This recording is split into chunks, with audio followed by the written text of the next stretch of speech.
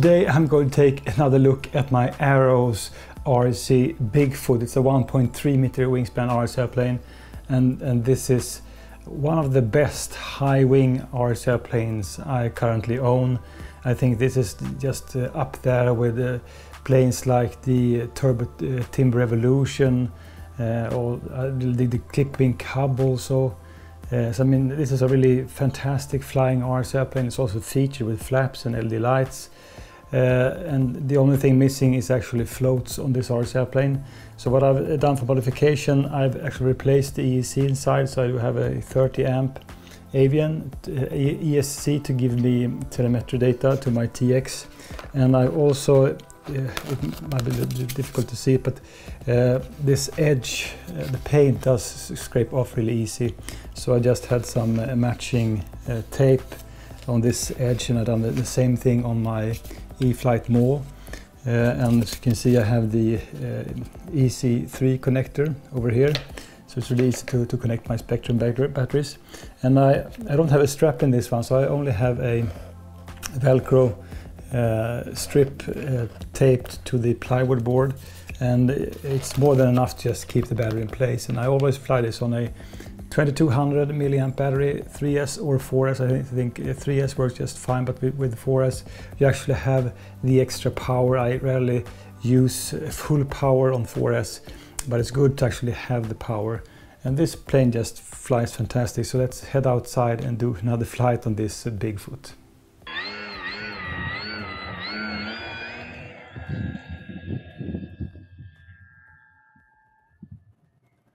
Today's flight is on a 3S 2200 milliamp battery.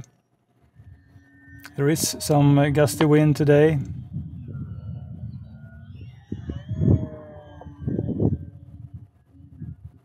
You can fly this on 3S and 4S at least. I can do it because I swapped the ESC. And if you own this one, you really have to check if the ESC does support 4S. With 4S, it is a little bit more fun, but 3S surely works just as fine. And you can fly inverted all day with this Bigfoot. It's so easy. It's one of the easiest RC airplanes I have to fly inverted, actually. Even when there's kind of gusty wind, it doesn't behave bad in any way. It's really rock solid RC airplane, the Bigfoot.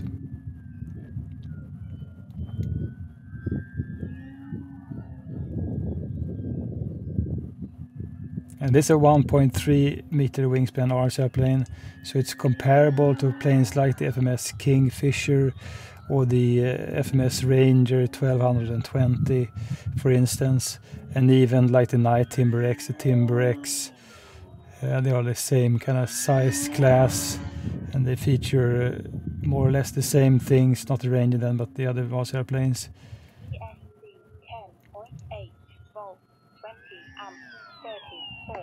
But I think this is actually, it's more fun to fly this one than the FMS Kingfisher. I think the Kingfisher is actually a better beginner RC airplane because it's easier and it's also featured with floats. But if you're just a little bit experienced, I think you will enjoy this Bigfoot much more. I really think it's a great flying RC airplane. Let's get it down then for a try landing. A little bit bouncy, but it's difficult to get it down in a good way when you have like gusty wind to take into account.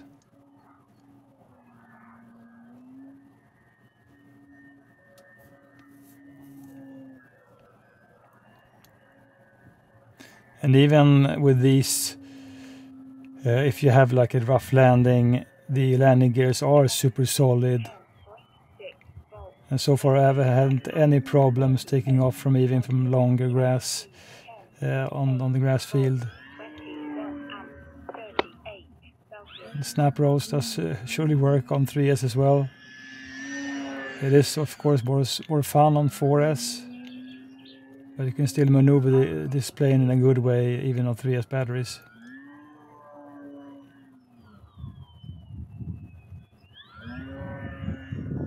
And it rolls also much better than the, for instance, than the Kingfisher on 3S. And if I will compare that again to the FMS Ranger 1220, I think the Ranger flies different. It's more like flies like the E-flite Valiant. It's a speedier RC airplane. But both this one and the FMS Ranger 1220, then they are kind of look-alike to a Cessna 150, share like the same style, and you can actually also, I think, install flaps in the Ranger by just cutting out the foam and adding some servos. Takeoff flap, landing flap.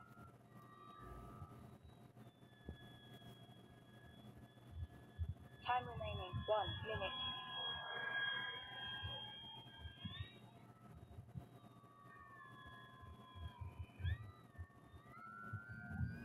The wind does kick it around a little bit.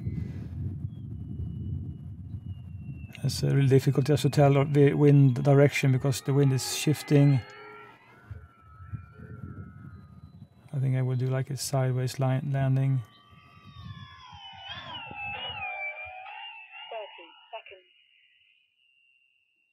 I had a blast to fly this Arrows RC Bigfoot. I think it's a fantastic one to do all sort of aerobatics. And in fact, I prefer much more to fly something like this than a true like aerobatic 3D RC airplane, because this one is really predictable. You can fly really scale if you like, and you can just rip the sky with it, or just go, you know, inverted or loops and rolls and whatnot. And this one does also have a really snappy snap roll performance as well. And I think when it comes to inverted flying, you don't have to pull much elevator on this one. It just stays really level, and you have lots of control just to keep it level and to maneuver it around. I think maybe the flaps doesn't really work as good as some of the E-flite RC airplanes, but I think they work just fine. So I have a little bit of an elevator down mix.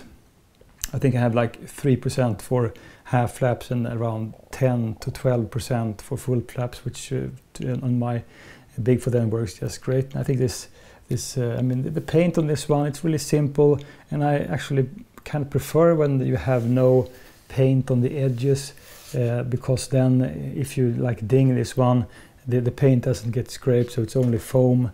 So as I said, I mean, the foam does rub off on this part and over here, so that's something that if you just want to have some tape to make it more pretty. And even the landing gears have been working just fantastic. It's kind of hard wheels, but I mean, it's just a forgiving RC airplane, and you actually have like clips for the wing struts as well. So I mean, in all, just a fantastic flying and a fantastic RC airplane tone in this Bigfoot.